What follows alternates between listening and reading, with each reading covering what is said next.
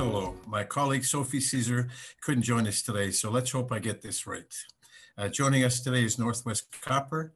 NorthWest Copper is a new diversified copper gold explorer and developer with an exciting pipeline of projects in British Columbia. With a robust portfolio in a Tier 1 jurisdiction, NorthWest Copper is well positioned to participate fully in a strengthening global copper market. They trade on the TSX Venture under the symbol NWST and are currently trading around 76 cents. They just announced that drilling has started on their Kawanika Stardust project in central British Columbia. The Kawanika program is expected to include a total of 7,200 meters of drilling for this year. Here to tell us more is the President and CEO, Peter Bell. Peter, thanks for joining us today, and whenever you're ready, go ahead, and I'll definitely have some questions for you at the end. Thank you. Okay, that's right. Thanks very much, Paul, and happy to be here. I assume I can share my screen here, sorry. And go through this presentation. So I'm happy to be here to present NorthWest Copper.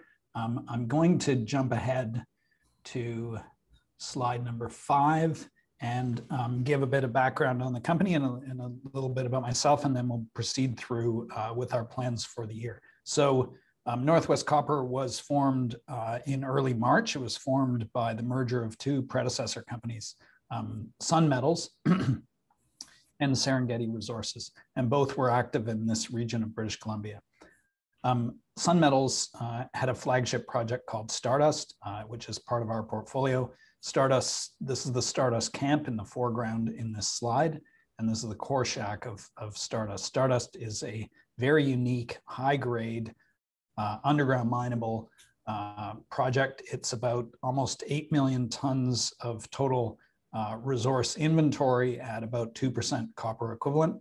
And Stardust sits immediately adjacent to what was the flagship project of Serengeti Resources, and that's called Kawanika. The Kawanika deposit sits out here in the valley, immediately adjacent. The two deposits are about 7 kilometers apart.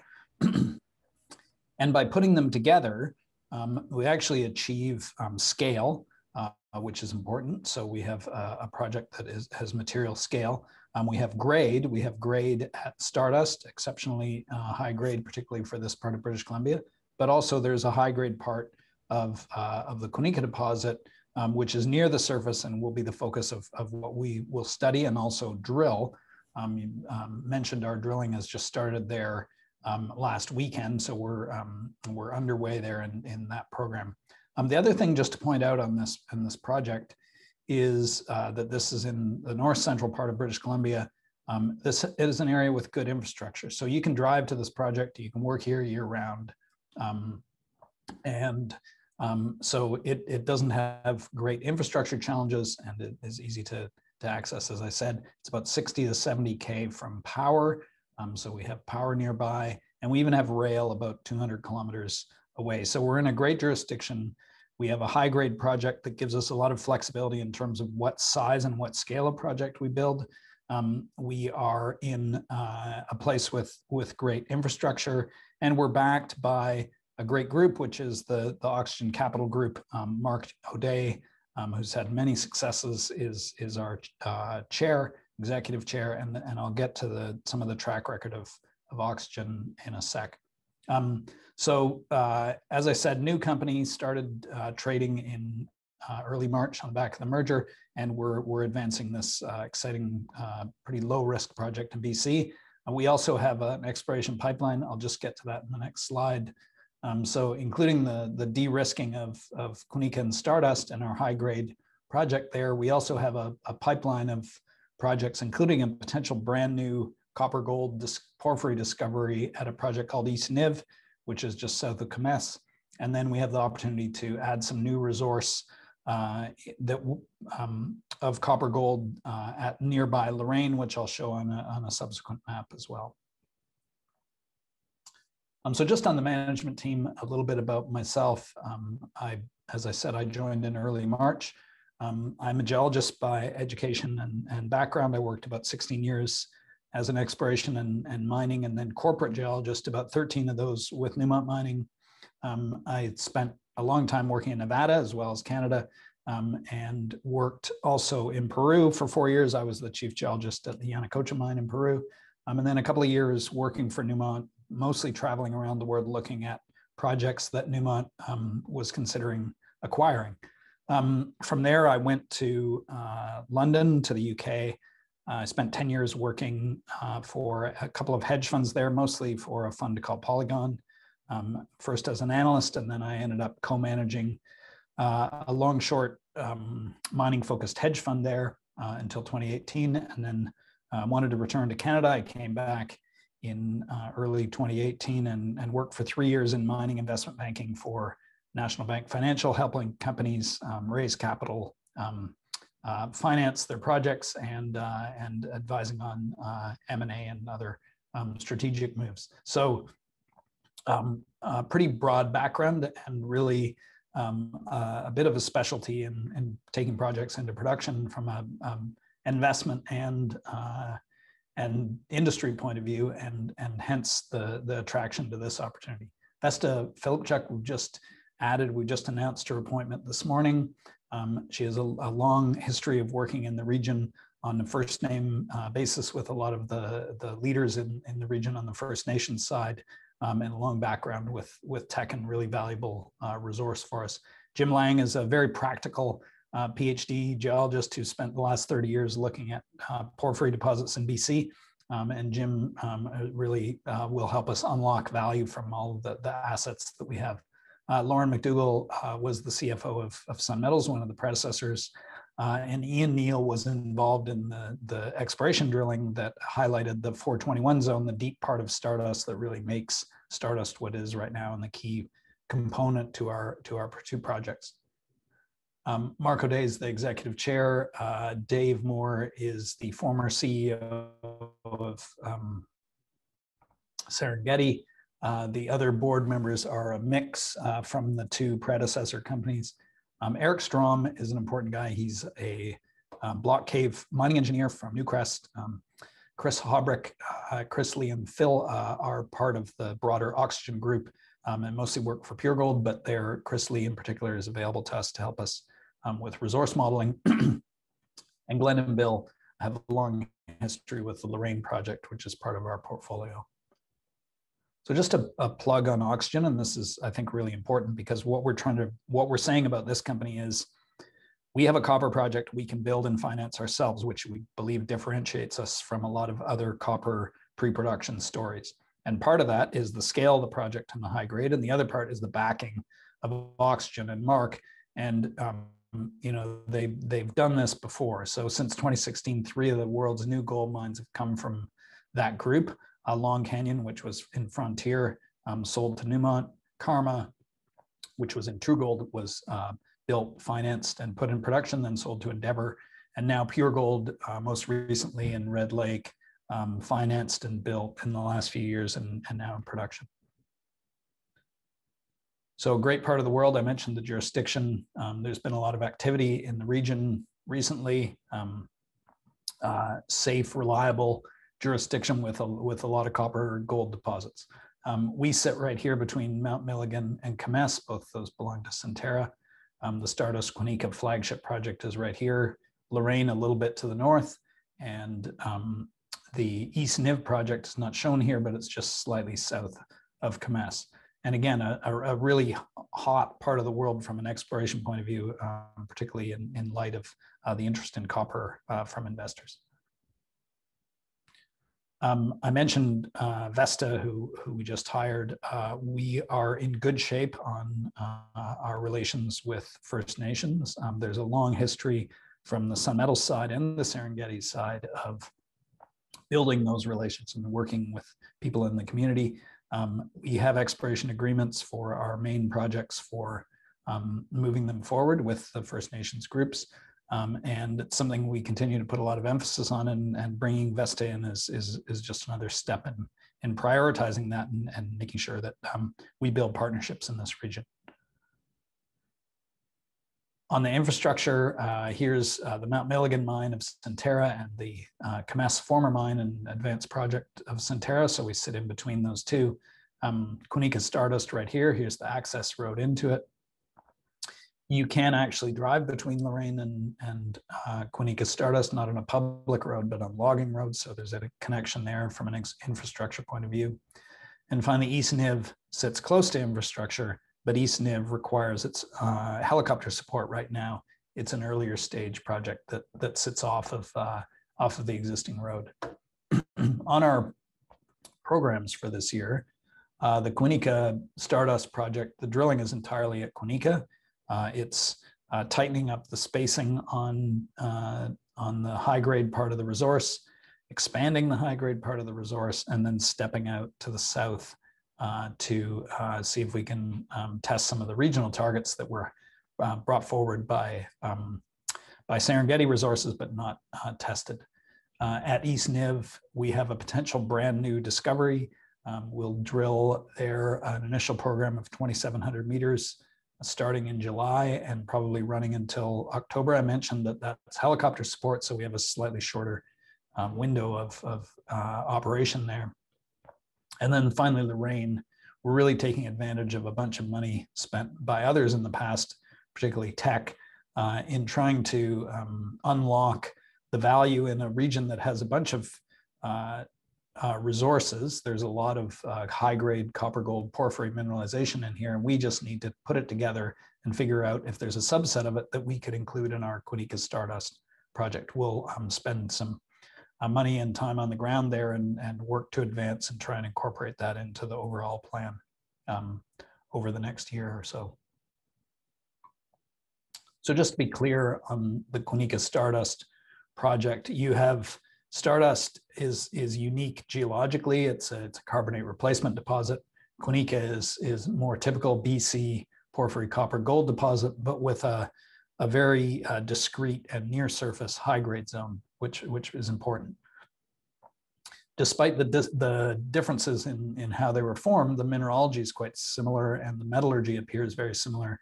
And our plan is to have one plant mine the two deposits more or less simultaneously and feed one central plant with material from the two deposits. Because we have high grade, we can have pretty material production, New Aftonish, Copper Mountain kind of scale, but with relatively small capex because of that high grade.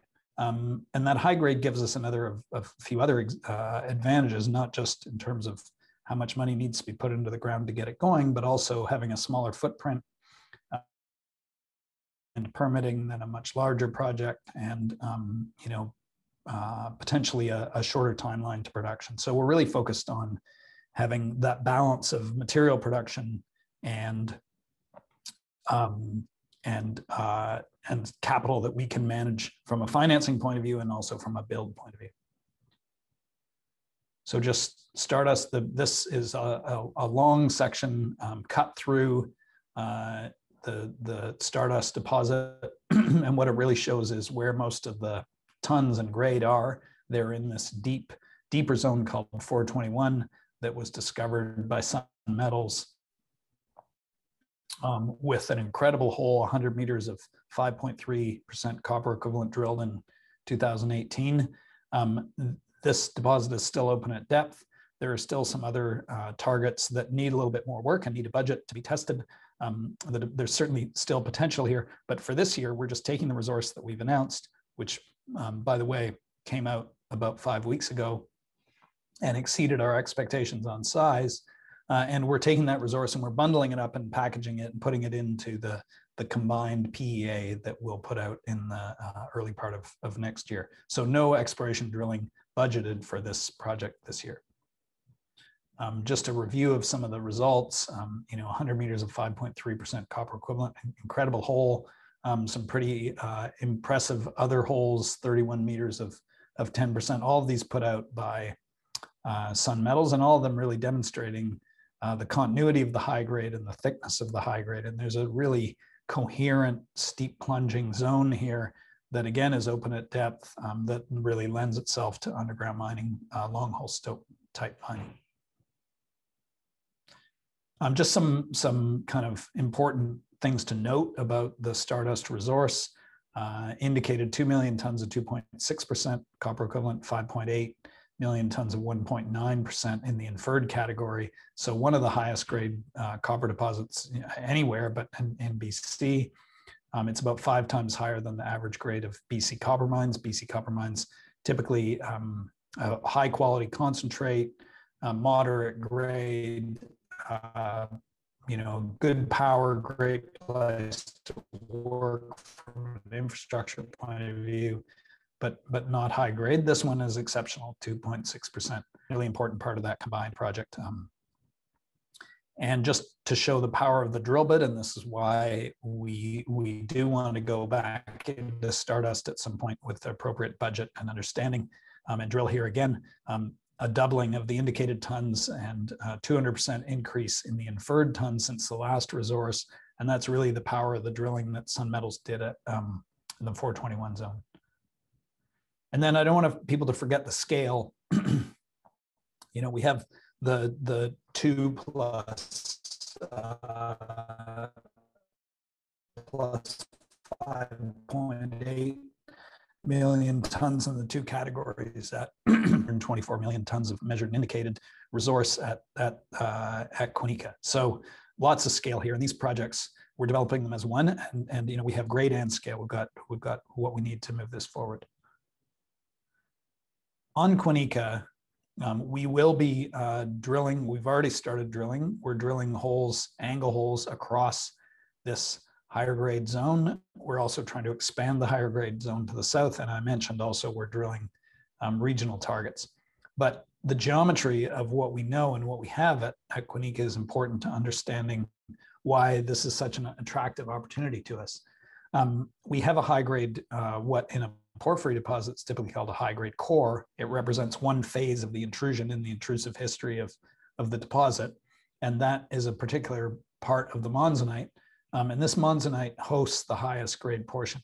Now, because of the way that the geology here developed, we've actually ended up tilting this high grade zone on its side, and we've eroded away the low grade that would have sat over top of it and replaced it by some later sediments. So what we have here is, especially here at surface, we have high grade mineralization very early in the mine life. It basically outcrops or subcrops here in this first phase pit. The result of that is that this project will have, by having cash flow earlier, higher cash flow earlier, it improves all the economic indicators. So having that highest grade closest to the surface is really helpful and important in terms of the value of Quenica to the combined project setup.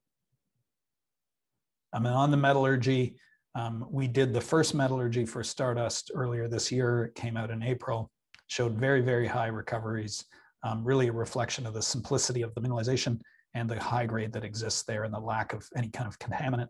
Things you can see that Stardust and at Quenica, they have very low or very clean concentrates with low levels of contaminants, a really economic copper grade, so very viable copper grade in both deposits, and both deposits produce similar flow sheets. So the plan is to combine them and mine the 2 deposits all at once and put them into one common plant. So we only have to build one plant, we don't have to build 2.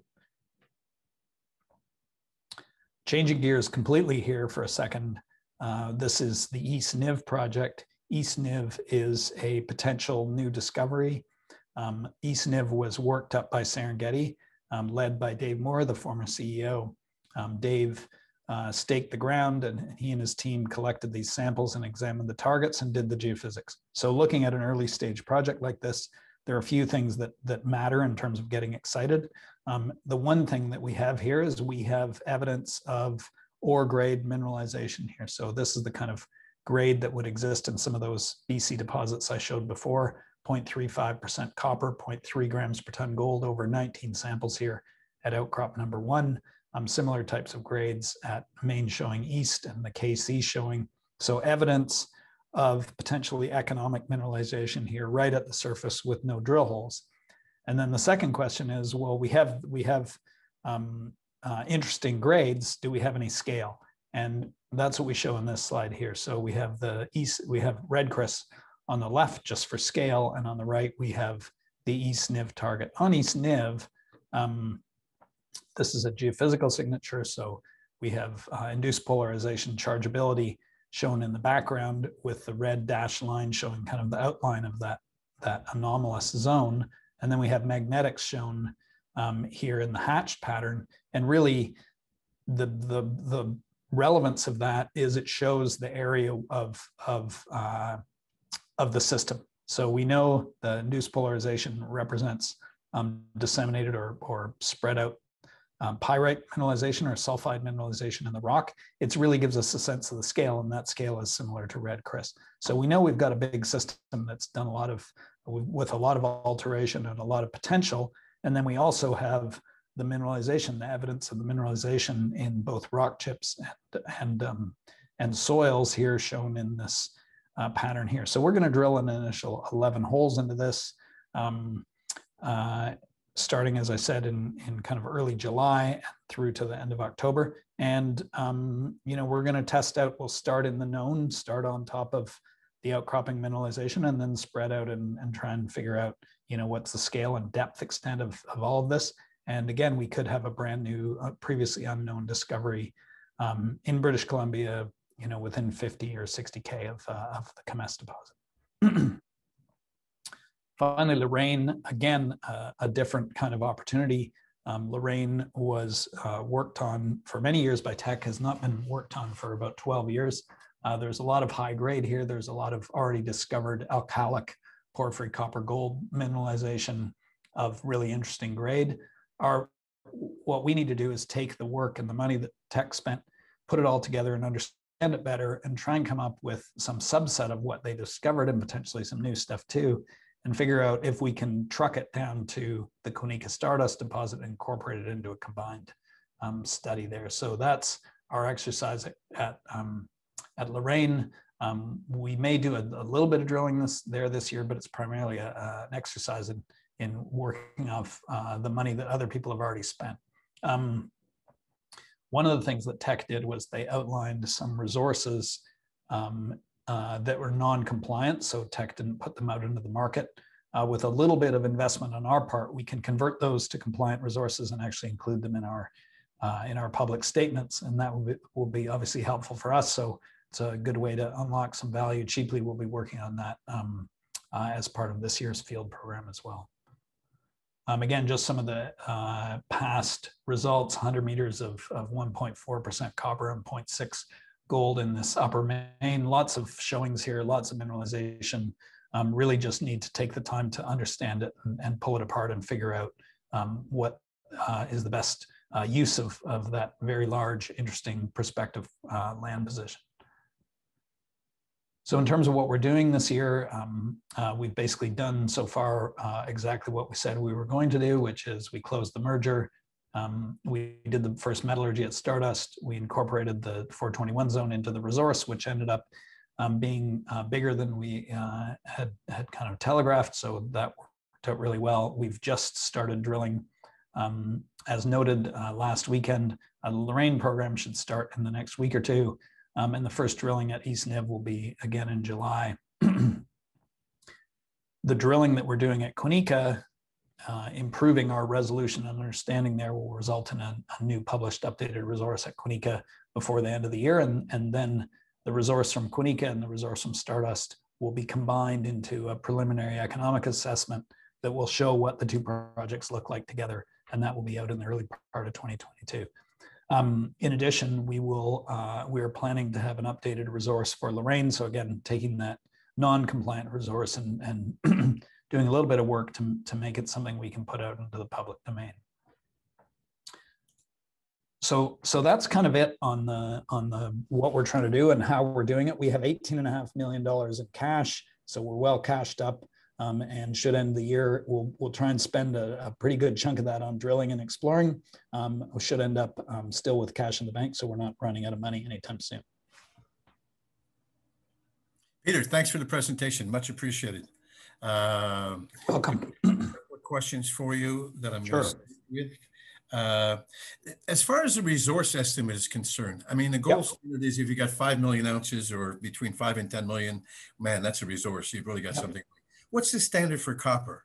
I mean, what do you think would be where you really get looked at? You have a resource equaling X amount.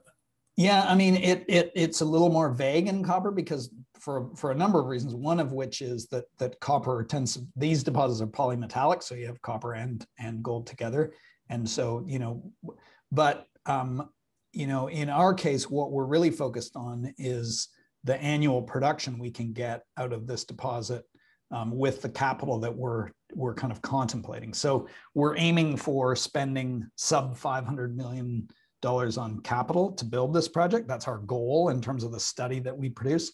And we're trying to come up with a project that produces the kind of copper equivalent production numbers of a New Afton or a Copper Mountain. So in the range of 100 million pounds copper equivalent per year over a 10 or 12 year kind of period. What we'd like to do with Lorraine is extend that mine life, but that's the kind of setup that we sort of see in front of us right now on a very high level, non-fully engineered, back of the envelope kind of sense. Which answers one of my next questions that came into me is, you obviously are going to be a producer and not just a miner. Yeah. You're going to take this full tilt right to the end, right? Yeah. Now, the 18 million that you have on the cash on hand. Yep. How far is that going to carry you with the drill programs that you have in place? We're planning to spend in the ballpark of $12 million this field season. Okay, so you still have some cash left over. Yep. And results or whatever. Next question that came in: do you have any debt outstanding or any royalties on the properties? No. None whatsoever. No. Here's a question that came in earlier. Why are your grades so high in general in this area? Like you said on a couple of your slides, like they're much better than the norm for BC. Yeah, so first of all, this carbonate replacement deposit is a little bit unusual in BC. We don't have deposits like this. The deposit is controlled by structure and stratigraphy. So it's where you have the intersection of these high angle structures and limestone host rocks, so very reactive host rocks. It's a bit like a skarn in a way. So you have the opportunity to produce these very high grades in an environment that's much different from a porphyry environment. It's just different geology allows for a different deposit type. So these are smaller but higher grade. Okay. And then on Quinnica, though, it's a good question on Quinnica. I mentioned it in the slide, and it's one of those things, that I can't talk about enough. There's a high grade part of Quinnica, and most porphyries have higher grade and lower grade portions to them, and Quinnica is no exception. But here, the difference is that the high grade portion is closer to the surface and earlier in a potential mine life. Gotcha. We have Terry Orslin with us today, and I'm just trying to find him on the list because he's got a couple of questions I want to ask live. I'm looking for you, Terry. Give me a second here. Come on. All right, I'll find him in a second and I can bring him on. One of the other questions we have, you touched on the Indigenous issues that you have there. Yep. I mean, that your working commitment that you have, where everything is in place there, there's no problems? Yep, correct. Yeah, we have existing agreements, and we've, the two predecessor companies, Dave Moore has been working there since 2004. He's the former CEO of Serengeti.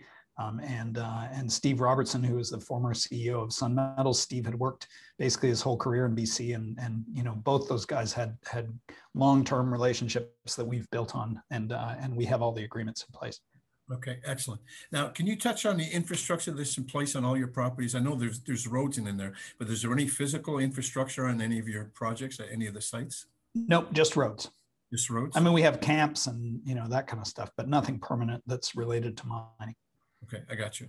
Yep. So these are new projects. I mean, it's an important point because, in the copper business, there are lots of companies where you go back into an old area and try and get it restarted or whatever. But these are brand new previously unmined projects. Okay, excellent. Okay, it looks like we're going to get Terry on here. Terry, can you hear us? I can hear you now. You okay? Thank you, Terry. Terry, if you got some questions for Peter, go ahead, please. Thanks, Paul. Actually, I'm going to hire you as my associate pretty soon. You're doing well. My God. Great questions. Hi, Peter. How are you? Hi, fine, thanks. Paul asked actually very good questions. I just want to come back to some of the sections. the section you showed with an open pit possibility, was that Kwinana or was it Stardust? Sorry. That's Quinica. Quinica. Yeah. And how much tonnage is in there, by the way, in the pit?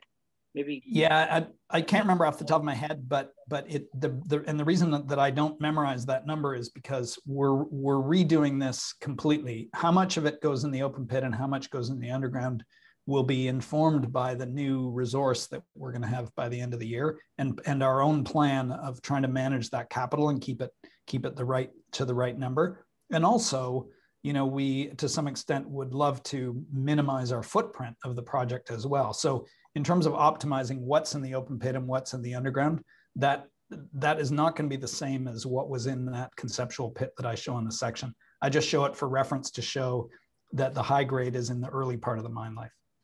Okay, but there will be enough open pit to write some checks for the underground development. Exactly. Yeah, and it's, you know, you get you know, unlike, you know, copper deposits are normally not, at least porphyries, you know, typically don't have really robust short-term economics. So this one's a bit different that way, just by the geometry of the high grade. Yeah. How much more work do you think you have on the Stardust just to delineate on that long section that you showed in terms of on the strike and probably the other directions as well? I cannot tell. I haven't seen many other sections. Yeah. So it's a good question. So the high grade at Stardust is controlled by basically some steep dipping structural zones, fault zones, where they intersect a particular package of the limestone. So part of the stratigraphy. And so where we've outlined that so far, you know, is where we get that really high grade, where you get the best part of the limestone with the good part of the structure. There are other zones that look like that we haven't tested yet, but, you know, those are deepish kinds of holes. We don't have to, you know, in terms of discovering anything new, we don't have to do any more there. There will be a little bit of infill to do at Stardust. You know, some of it is in inferred, and we'll need to convert that to indicated to go to a feasibility study. So there will be some drilling there. And in the future, we want to explore it and see if we can expand it. But just in terms of putting it into the PEA and getting a feel of what this project looks like and what the cash flows could look like and all that kind of thing, we really don't need to do any more work this year, and we haven't budgeted any more work this year. And just finally on the Lorraine, there was a tech property. I didn't even know that. So they walked away from that, I guess, because of the grades or tonnage or whatever. So that's probably the reason. And how much proper work did they do that whereby you can say that they spent so much money, it was worthwhile your time?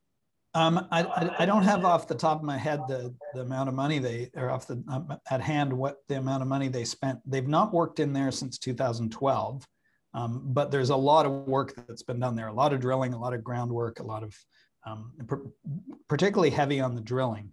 I think, you know, from techs, and, you know, obviously wasn't at tech and haven't even talked to the people who were, but, you know, I think that if you think about it from tech's point of view, if tech is, first of all, tech is big, so they want a big project. If they come into an area like this, they need to build a big standalone project that's important enough to tech to move forward and advance and put into production.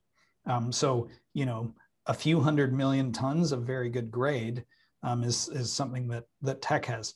So far, we don't think that there's 500 million tons of you know, great grade material there. We don't need that. What we're looking for, if we could find 60 million tons of really good grade porphyry, copper, gold mineralization, we could take it down to Quinica Stardust and make great money out of that. So we just have different objectives than tech did.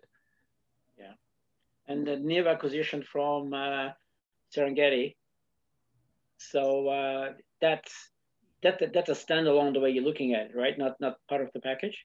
Yeah, exactly. It's also a good question, and it's one of those things that you know, as they say, a nice problem to have. So if we make a discovery there, it's too far away from Quinica Stardust to incorporate into a plan. You know, if it's a standard kind of porphyry deposit, it would have to stand alone. So it either, you know, then at that point, we as a company have to decide what we want to do with that. Do we want to advance two projects in parallel? Do we want to do a deal with someone else? Do we, you know, there are lots of options, but, you know, that would be a great problem for us to have to figure out. So hopefully we get there.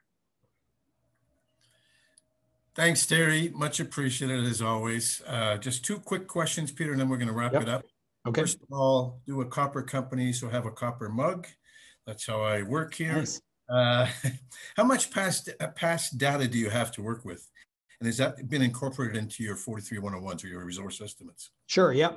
There's a lot of Serengeti did a lot of work on Quiniquas, so there's a lot of work that we're using there. A lot of high quality work of all kinds, not just drilling, but also the work. They had a PEA as a standalone on Quinica too. That's not the project we're going to build, but there's a lot of helpful data there, geotech, metallurgy, and so on. At Lorraine, it's more exploration data. So there's a lot of exploration data there that we can use. And in fact, at Lorraine, we want to put out a compliant resource at Lorraine, and we won't have to do any drilling to do it. Tech's already done the drilling. We just need to do the QA/QC and so on to make that happen. Yeah, exactly. Yeah, East Niv, no work's been done there, so we don't have anything to work with.